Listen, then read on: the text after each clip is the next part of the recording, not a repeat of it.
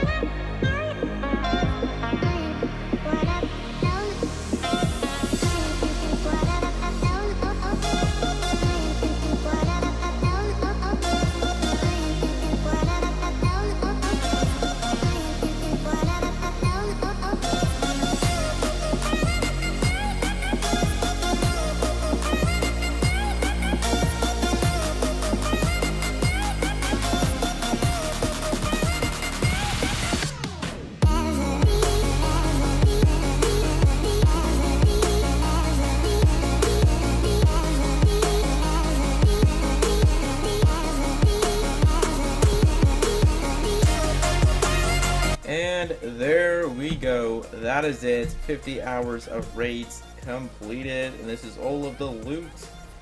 Really good supplies. Even if you're not an Ironman, this is still worth doing because you make money even if you don't get any drops. So you know, it's really nice. 7.5 mil for 50 hours isn't really that good, but obviously if you get a drop, you're rich. Okay, so I recommend everyone to go do raids. It's so fun and you do make a lot of money, but as you guys see here, really good supplies. Honestly, really good supplies. I'm going to be going back once I get Aram's, once I get an Aram's rope top, because Mystics isn't really that good. I really want to get like max gear so I get more points to have a higher chance of getting a drop. And if you're wondering why I said in the beginning of the video how I'm dealing with something in real life, it's nothing too crazy. It does really suck, but what happened was someone went to my school with a contagious disease. I don't know why, honestly, and then I actually got it, so that does really suck. Basically what it does, it just makes you really tired. You get dizzy and stuff. Like, I didn't know I had it, but I went to the hospital because it started to get like really bad, and I got it. So basically what it does, you can probably look it up on Google. I'll put it up on the screen right here. Beware, the pictures are kind of nasty, so I don't know if you want to look on Google Images. Mine isn't as bad as Google Images. Like, I looked at Google Images and they're really nasty, but mine aren't as bad. But yeah, it does suck. I can't really do anything for a week because it is contagious. So I guess I'm gonna be playing RuneScape.